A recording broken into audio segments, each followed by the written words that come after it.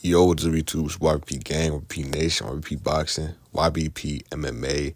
And let me tell y'all, this is probably the most excited I've been for a fight in a very long time. Something about, not necessarily when Izzy fights, but it's just, it's certain fighters in all sports, boxing, even though I'm not the biggest fan of Shakur, you almost got to tune in because you know there's some greatness there. Tank, Haney, Loma. Just those top power-bound guys, Inoue, Usyk, Canelo. Even if you're not the biggest fan of them, you just gotta tune in. Izzy's one of those guys. He's one of those special people that there's a, I know everyone uses the word, but there's an aura around when he fights. When he fights, you drop everything, you tune in. Even though he's had those, he's had the Cannonier fights and he's had Vittori fights and fights that have been lackluster. When he fights, you drop everything and you watch him fight, because for all those fights, he has a Whitaker fight, the first one. He has the Costa Masterclass. He has the Pereira knockouts.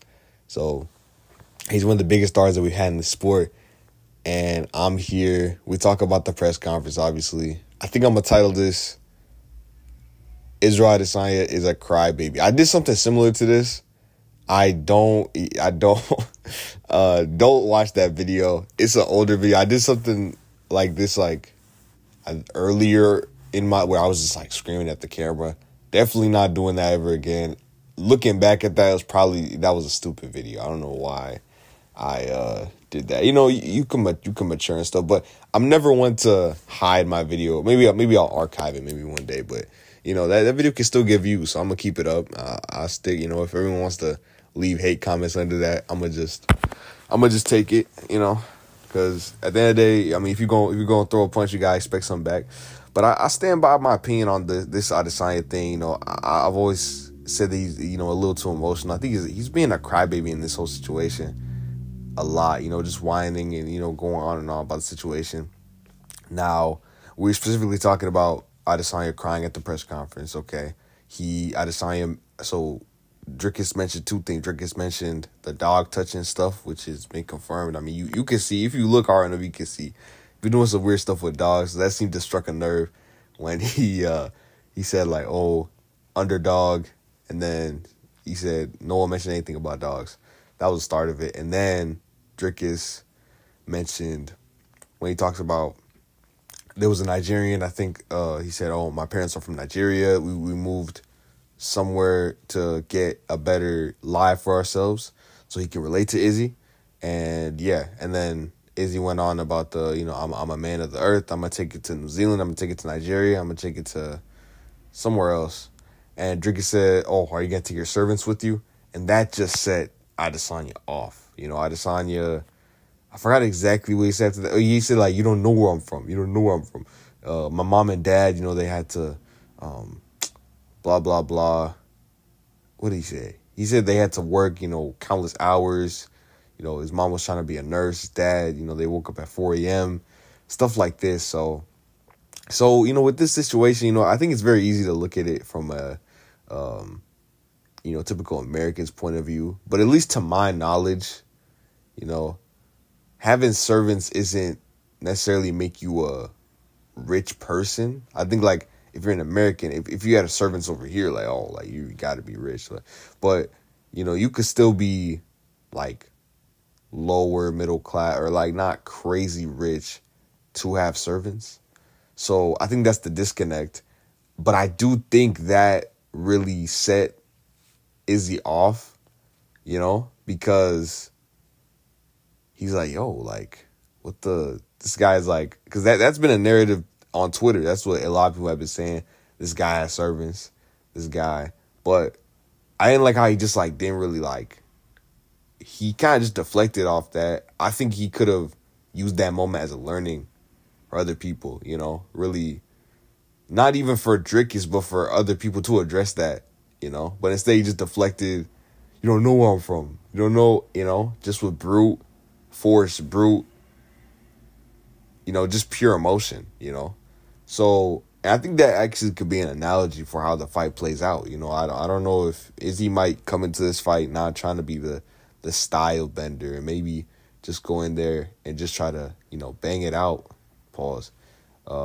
but just try to go out there and really try to knock out Dricus, not be on his back foot, which I think will make for a good fight. But that's not a methodical Izzy. That's not a Izzy that is carrying, strategy going into this fight. I think he has to be smart going in there with a guy like Dricus.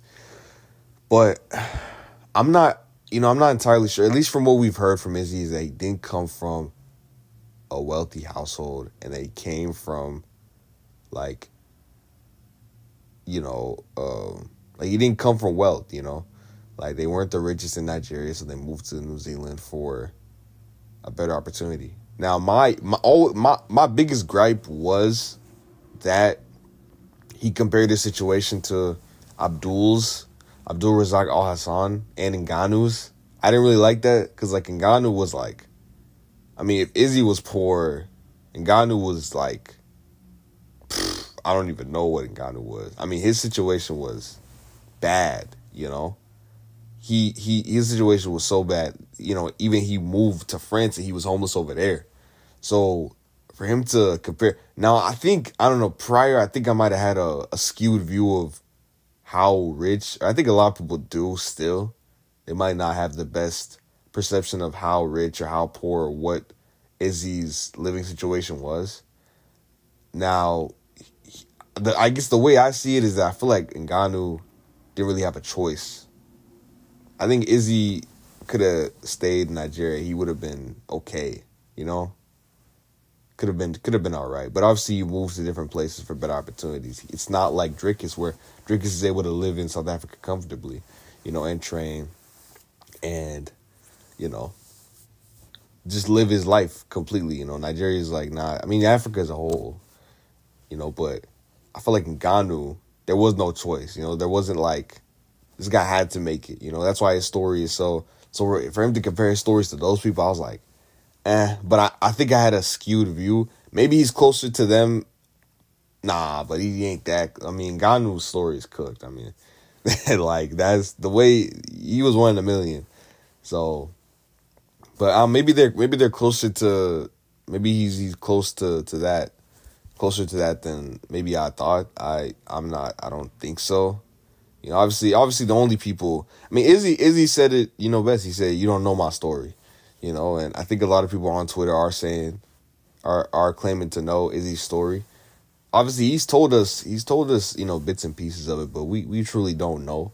So we shouldn't jump to conclusions. But I didn't like how he made it like Ngannou's situation and his situation were like 1-to-1.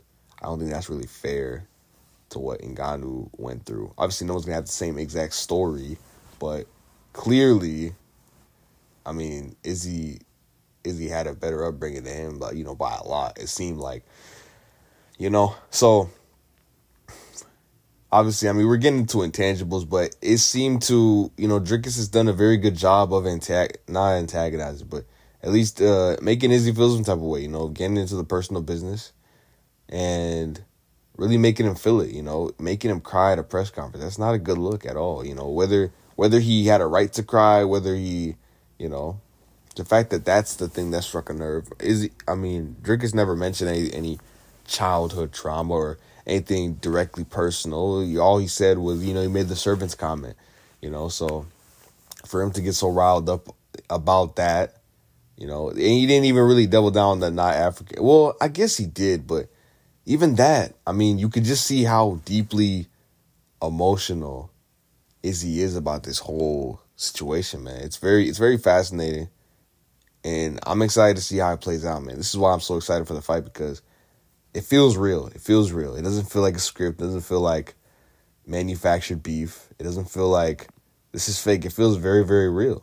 I think Izzy's definitely more emotionally attached to this fight than DDP is. But I also think, to the sentiment, I think this is the big one. I think this is the big one for both these guys. If Izzy was to go out here and win this fight, I think this would, and lose his next one, I feel like he'd be, cool. At least I got to knock out Dricus, But if Izzy lost this one and won every single fight after this, it'd still be like, I still let him win, I still let him. So this one means a little bit more because it has that added value. And I think same for Dricus, I think Dricus takes his opportunity to go out here and, shut Izzy up. He's been talking a lot. They've both been talking a lot. So Saturday night truly we always say Saturday night is judgment day. All the talk is over, but it really feels like that, especially for Izzy. He's put a lot of pressure on himself crying at the press conference because that is not a good look. Like, now the memes have already been posted, So if Izzy were to lose, it's not a good look. It's hard to come back from, Izzy doesn't have the best relationship with the media, with the internet, with Twitter, all that type of stuff. I personally am not the biggest fan of Izzy. Never have been at all. I've tried to, even when I was like supporting him for the Strickland fight, I was like, yeah, it's just, I don't know, man. He's just a very like polarizing person. I feel like to the point where even someone like Drick is saying what he's saying, I'm still supporting Drickus, and I think he's gonna win the fight. So yeah, Adesanya is so unlikable, and this adds on to it, him crying at the press conference. It's never a good look for sure. The way he's been talking, the way he's been, going at Drickus. And Drickus, I feel like Izzy keeps mentioning it. I feel like Drickus hasn't. Obviously, he talks about it here and there, but Izzy's made it a point. I'm gonna do this because of this. Just keeps on, harping on it, and I love it too. I think it's good to go into fights with purpose. He's not making it up out of thin air. Drickus at the end, they did start this.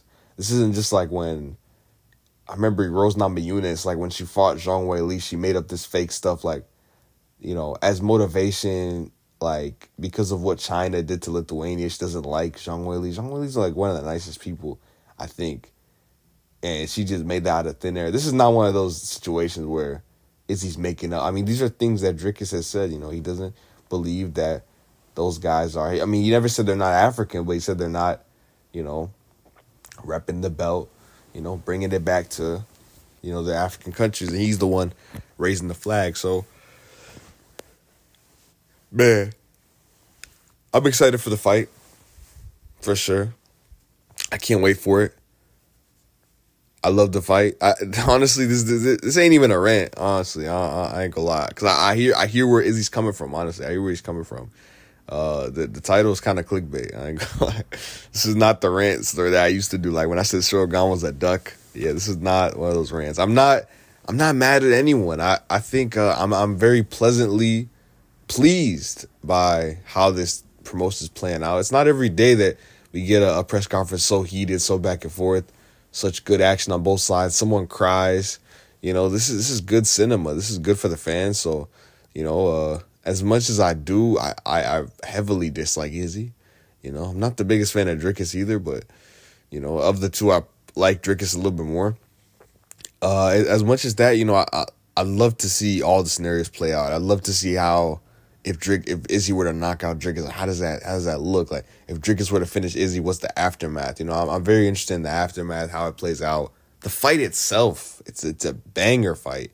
Forget all the narratives. If we just take out all this, the whole African situation, this is just a good fight on paper. You got striker grappler. You got someone who's gonna pressure Izzy, gonna put him on his back foot. You got Izzy coming off of a tough performance. Can he learn from those mistakes and fight off his back foot and leg kick and be beautiful like he always is? Or will he succumb to the pressure?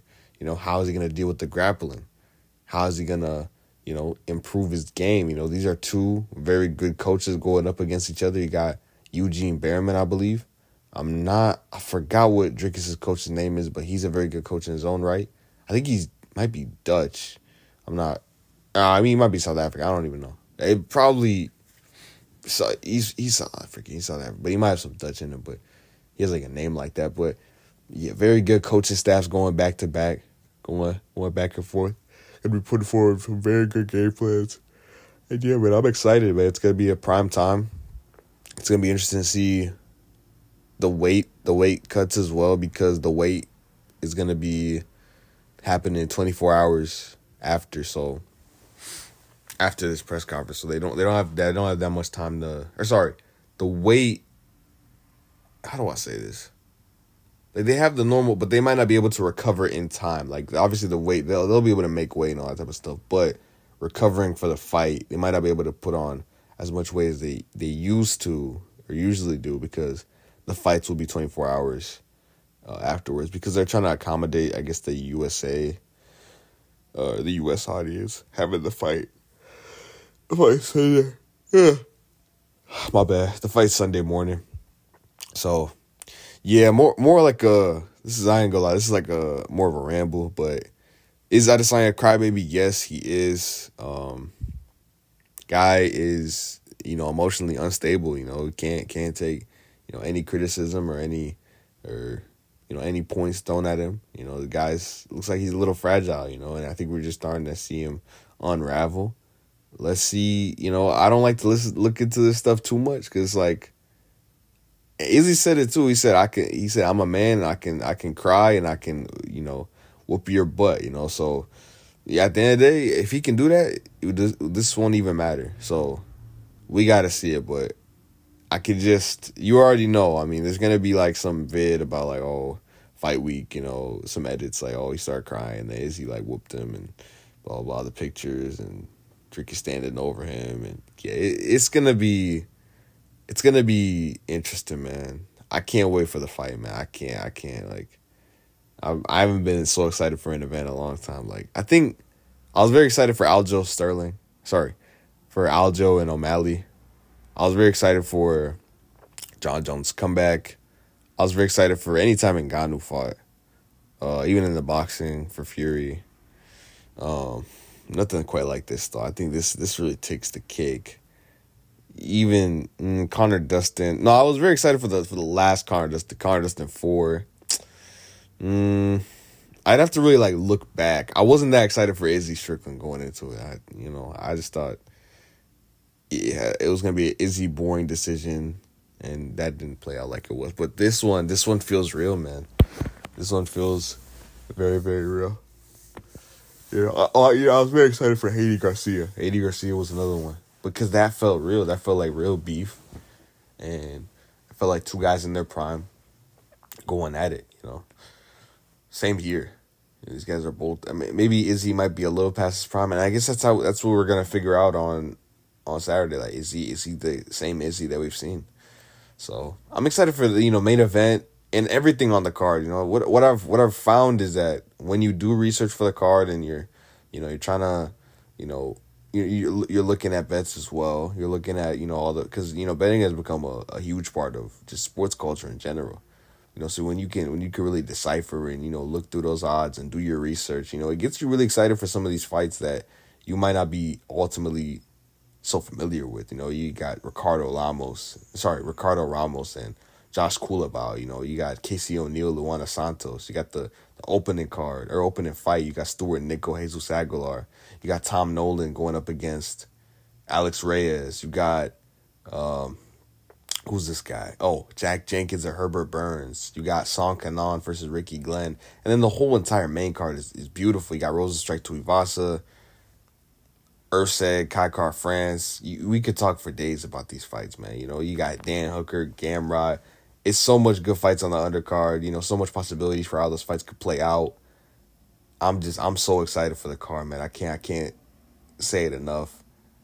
I thought, honestly, I wasn't even going to record. I was just going to do the best bets and then just hop off. But, I like documenting my UFC fandom, man. I think it's cool, man. I could come back to this in like 5 years, 10 years and be like, yo, I was really a fan back then. So, yeah, so it's cool, man. It's cool. I even go back to my old videos, like when it was like, all these fight weeks when I'm making predictions. It's cool to look back on. It's cool to have these little memories about my fandom, being a fan of the sport. How I was feeling at certain moments. But yeah, this rant went on for way too long. 19 minutes on a press conference. I ain't gonna lie. But that's how I feel about the fight, man. It's amazing. And I haven't even really gotten to the X's and O's about the fight. I want to film that probably after the weigh-ins. I think that's perfect timing. I want to get on. My goal is to get on this one platform, the UFC prediction tracker. I'm gonna definitely get on their first video that they post for next week. This week, I don't know. I'll try to. It's not guaranteed they even gonna show your name unless you have good predictions. I think I'll have a really good week. I think I have some fire predictions. I ain't gonna lie. I think I got the perfect card, man. 12 for 12 or however many fights it's on there. But I say that every week. I've been on a burner though. I've been shooting 70%. So I think I just could keep that up. So Yeah, that's all I got for y'all today. I want to make an edit probably for the fight for Izzy DDP. Can't wait for the fight, man. Can't wait. So many good fights on the card. I just want to know what happens, man. I want to know what happens. So we just gotta stay tuned. UFC 305 pay per view. See you soon. Next up, UFC 305. Then UFC 306. We got O'Malley, Marab. UFC's cooking right now, man. They got some good fights coming up. That's all I got for y'all today. A little long winded, but we here with it. Leave a like on the video, subscribe. Peace out, Mo Squire. You know what it is.